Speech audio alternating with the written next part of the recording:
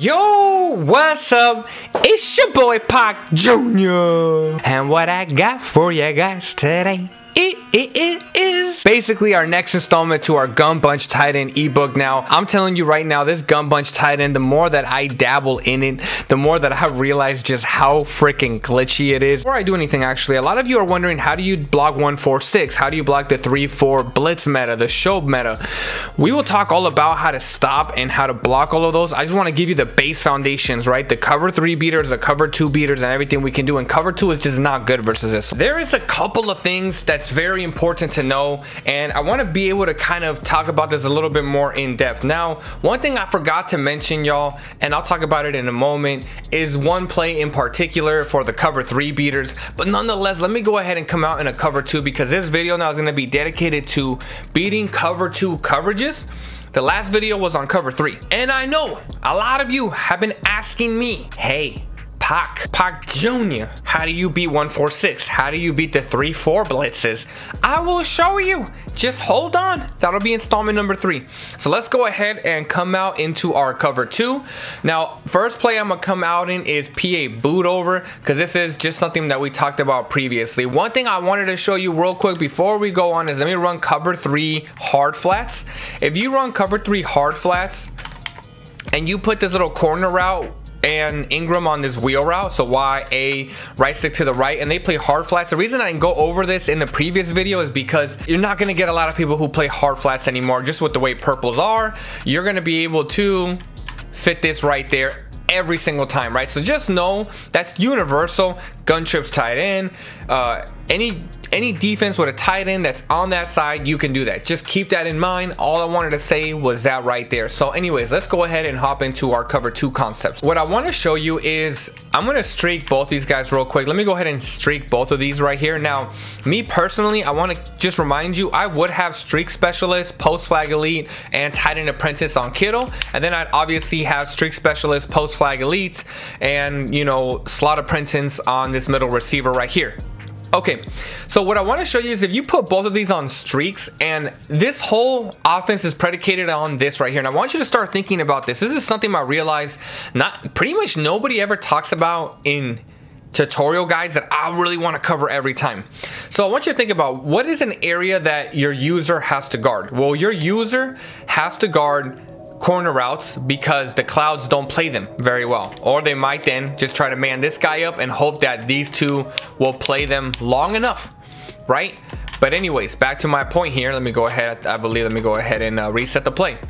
What if they use a Martinez? Well, we'll talk about that in a moment. What if they use their Burks? We'll talk about that in a moment. But you know, corner routes are always going to get open. So no matter who your opponent uses, they need to be in charge of corner routes. They have to get that themselves, which is where they're going to start to leave holes on the offense. So for example, let's say that they use Martinez. This is 99% of what players do who run a stock cover 2 because they don't know how to beat it. All you can do is put 2 streaks on the field, and then when you hike the ball, you can pass lead it inside. This is universal in gun trips tight end, gun bunch, any formation. You just put the 2 streaks on the field like this, and user comes in. Again, I can't stress enough how many times a user will come in, stand in a gap to be like, I'm gonna make the blitz come in better. But nonetheless, these 2 streaks right here are gonna get open versus a cover 2 no matter what. These are very simple concepts. I usually save this concept until like the 4th quarter. I don't like to throw too many streaks on the field unless I'm in the critical 3rd down and the D-line is shedding me. But if they don't use the mid read, well, they got to be in charge of that. Now, what else would I do? Well, if they're on Martinez with this PA boot over, if I put Kittle on a streak, let me go ahead and block the running back for a moment right now. I'm going to go ahead and put B on a hitch route like this. I can hit Y, RB, put this guy on a wheel route. Totally up to me, right? I can put him on a wheel route. I'll talk about this wheel route concept in a moment though, but let's just say I want to run something like this right here. I'm going to motion out more, you know, just your standard setup, double team this guy, ID this guy in a 4th down lineman set. And then if they're using Martinez, I just want to show you what's going to happen. If they use their Martinez, they have to be in charge of, I'm going to low ball this. They have to be in charge of this post right here. If they don't use their Martinez, right, this mid read will actually play the post. So if they use their Martinez, I'm going to spam this play, because I know for a fact it's going to look something like that. And the reason why, now if I want to, I can motion over B, and obviously Martinez is there, but now I can attack the basically that little middle of the field that the user has vacated. We know they're using Martinez. Now, what if they don't use a Martinez and they use their EBOOKS? Let me go ahead and show you this setup just so that you can see that against a stock cover 2, this mid read will actually follow this post. Just know that. That's actually kind of something unique, is that this mid read will follow the post. Look at that, right? And then everything is low-key kind of backed. Obviously, we can always take off if they're not going to put a spy on the field and they're not going to allocate their players into spying them. But you can see pretty much that in this particular cover 2 setup, it's really dependent on who they want to use. Let's say they go to user EBOOKS, right? How can we put this user in conflict? I might streak more like this. I might put this concept on the field just to basically force my opponent to guard Kittle for a moment.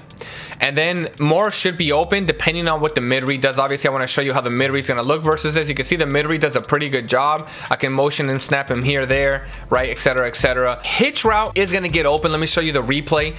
Obviously, this is a little bit more of a riskier play because, you know, the user has to guard Kittle. If not, you can pass lead this inside. You're going to be able to pick this up every time.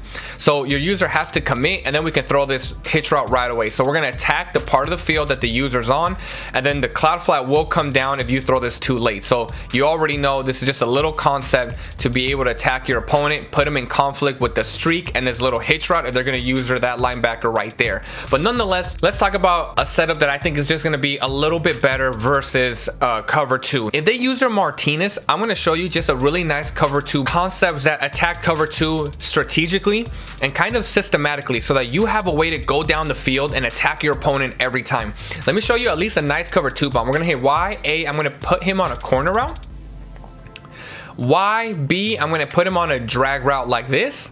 Y, Y, left stick to the left, I'm gonna put him on a corner route. So it's gonna have 2 corner routes, a drag as a check down, and then this right here. And again, this is gonna only work if your opponent is on using Martinez.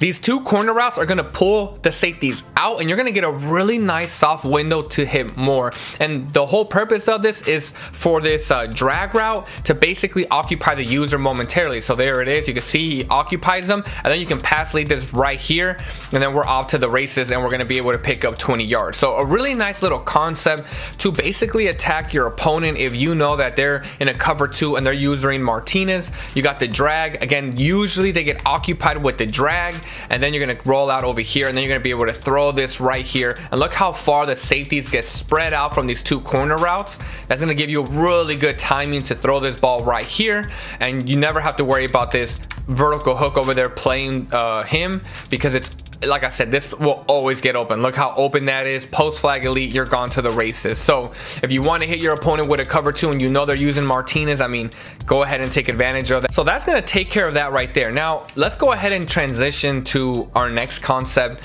which is curl flat corner. Curl flat corner is pretty glitchy. It has a really deep corner route that I want to talk about. This corner route is really nice. Now this corner route is going to get much more open, you know, again, if let's say they want to use their Amos or somebody like this right here.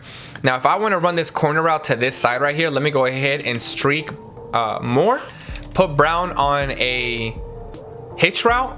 Let me block the running back, put Kittle on a trail route. So you just go to him, and it's gonna be the left stick to the left. That's gonna be the trail route concept like this. And I think you get a really nice little flood concept. Let's go ahead and double team this guy right here. Hopefully he gets double teamed. There it is. And then we go around. You can see Y gets wide open. This is a literally 30-40 yard bomb versus cover 2. So let's go curl flat corner like this. Okay, here we go. Let's put him on a hitch route. Let's go ahead and double team this guy. I'm gonna go ahead and ID this guy right here, put him on a streak, and then again you're gonna see this is just absolutely money. This corner route is so deep, and it just gets so wide open versus your stock cover 2 corner routes. It's very deep, and again, it's really hard to play. You don't even need a streak. You could streak Thomas, by the way, put more on an out route, something like this real quick. Let me go ahead and put the trail concept like this again. I'm gonna double team this guy right here, boom, do this right here like this, boom. You can see that this let's go ahead and throw this right there, cross body.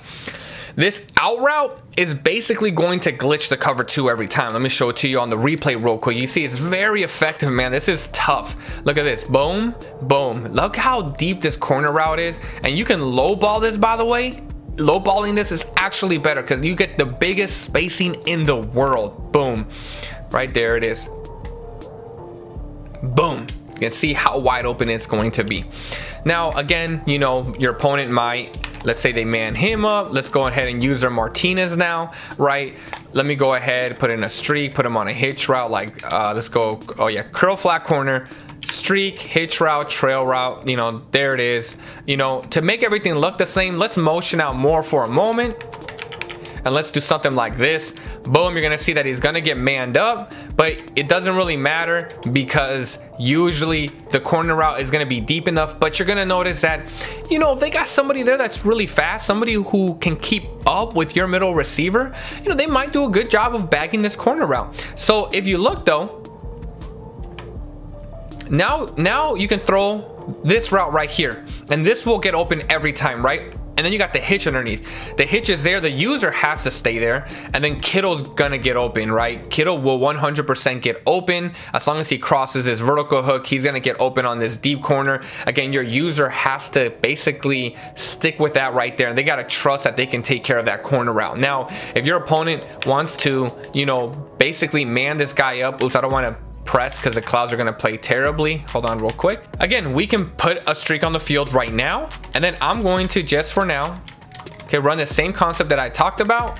But now what I'm going to do is I'm going to manually put him on a corner route. So we're going to hit YY, go to our middle receiver, left stick to the left. Let's put him on a corner route. This is going to be much sharper, and I'm going to motion out more. I think this just helps out with the timing. So check this out. And then the corner route is much deeper. It's still going to get over the cloud, but it's a little bit iffy. So if people do that, we will need to attack them in different ways. So let's go to our next setup. How do we attack somebody who maybe wants to man up to this guy right here? Now, the last and final thing I want to say is against the cover 2, just so you know, I'm gonna go to inside switch now. Let's go ahead and go over to inside switch.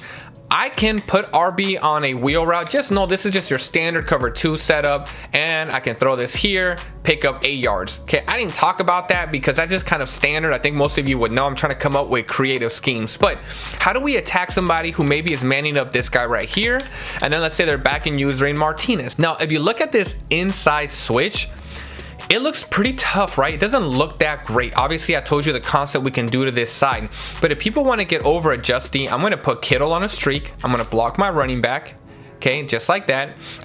Sorry, not Kittle on a streak. I'm going to hit YA. I'm going to put him on a post route. That's actually going to be when you go to his adjustments, left stick down on the D-pad. So we're going to put him on a post route. I'm going to go ahead and streak Michael Thomas. I'm going to get rid of him, right? If they want to man him up, we're going to streak him. That's basically 2 players are gone because this guy's going to go back, this guy's going to go back. So now we're vacating a big part of the field, just like that. Now I'm going to put Brown on a drag. So we got a streak, a drag. The drag is there to help pull Jahir down that corner on the right side. If you look at this play now, this play is absolutely money versus people who are trying to get over adjusting, man up a corner, man up this, man up that, and then check how this is going to look like right here. Boom, right? I'm going to go this way, and you can see that X will get open every single time versus a cover 2. It's going to get open every time, y'all. I can't stress this enough. We're going to go to inside switch. I'm going to block my running back. I'm going to go ahead and drag Michael Thomas. Sorry, I'm going to streak him.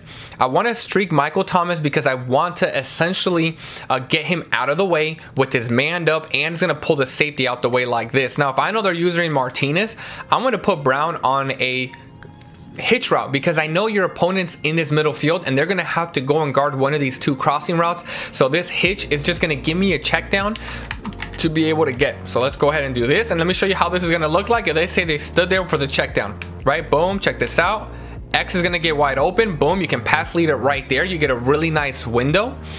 B is going to get open if they stay there, and then you can see that the crossing route to the other side, you know, is also going to get somewhat open. It actually depends. The clouds are actually doing a good job of covering this, by the way. This cloud is actually doing a really great job of covering this post by the tight end. So we can attack that side in a moment. And if they want to use their safety, all right, all I'm gonna talk about real quick, if they want to use their safety like this, right, let's say, you know, they put a cover 3 right here and they're gonna use her the safety, come down here, I'm gonna put him in a spy. Let's come back out in PA boot over. If they're gonna use her as safety, well then this is what we're going to do right here, okay?